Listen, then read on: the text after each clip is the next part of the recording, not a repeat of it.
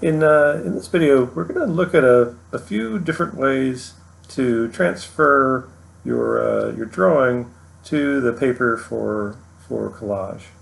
The first way to transfer is to make an impression with a hard pencil or a pen.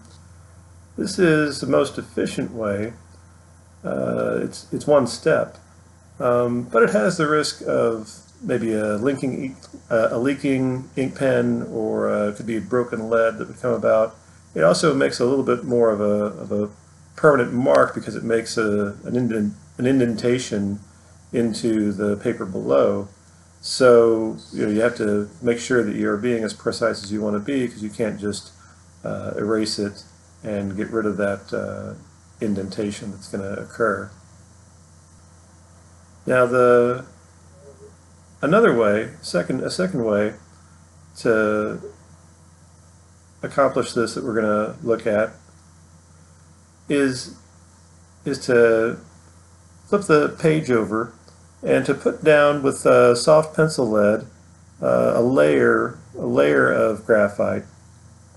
And so if we have a layer of graphite on the back of our pattern that covers the whole area behind where we need to retrace the image, then it'll allow us to go back over that outline, to trace it again, and get the graphite just left behind in that track that you're tracing. This can also allow you to be like a little bit more precise, because sometimes when you're trying to put a lot of pressure down to make indentation, like in the first way that I showed, it can make you work a little bit heavy-handed, whereas it's maybe a little bit easier to work the same way that you draw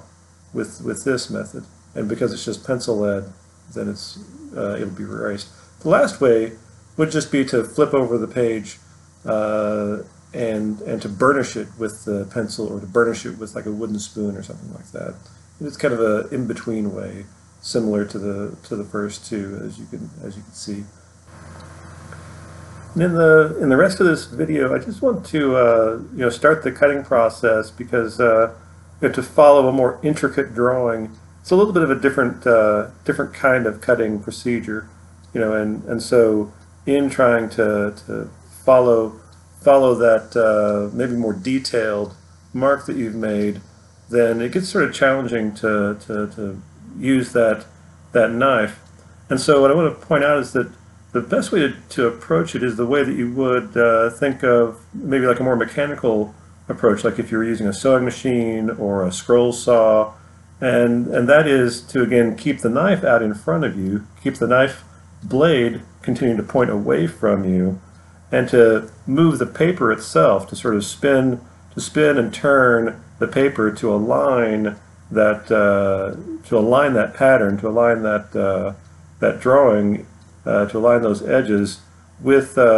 your cut, so that you're always able to sort of keep traveling forward, and rather than trying to turn that blade, which, besides it being kind of maybe a safety issue, it's actually very difficult to cut with the blade if you're trying to push it sideways or off at an odd angle. It's easier to sort of keep pushing it forward and to keep sort of turning the paper. Again, keeping your hand that's turning it well away from the blade, really out to the edges as you're doing it. But this tends to be a pretty good process. And the last thing I'll point out that you see as I'm kind of moving through is, again, you might need to make more than one cut, or it might sort of perforate it, but you still have to sort of punch it through. And then when you have these pieces to work with, then these sort of procedures to continue to modify can go on from there. So you have these components that you're working with, but then those can be overlapped, can be cropped, can be sort of re-edited, can be recombined, can be torn, and so forth, to find